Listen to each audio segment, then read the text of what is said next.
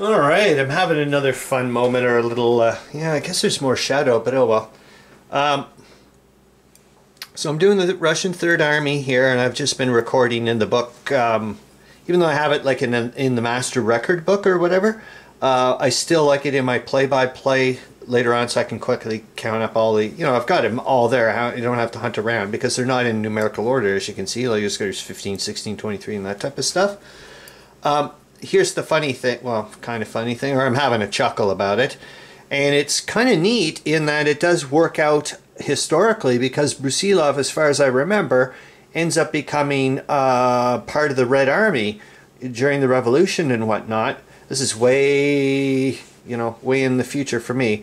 So it's just little bits, but that's because I was reading up on about him when I wanted to figure out what kind of personalities these guys were, and try to kind of direct a little bit of what they were doing.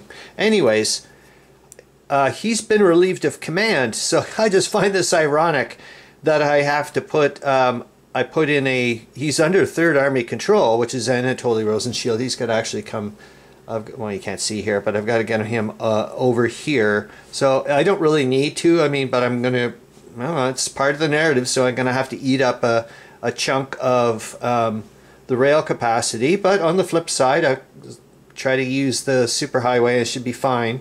But I'm also going to make sure that, well, technically it's a core or an HQ type of a situation. So 1/6, you're not a combat unit. So there you go. Anyways, this person here, in an odd, wacko way, is the only unit left technically under 8th Army control, because I can't get them any information there. This is the way I'm looking at it, because this is all under an enemy zone of control here.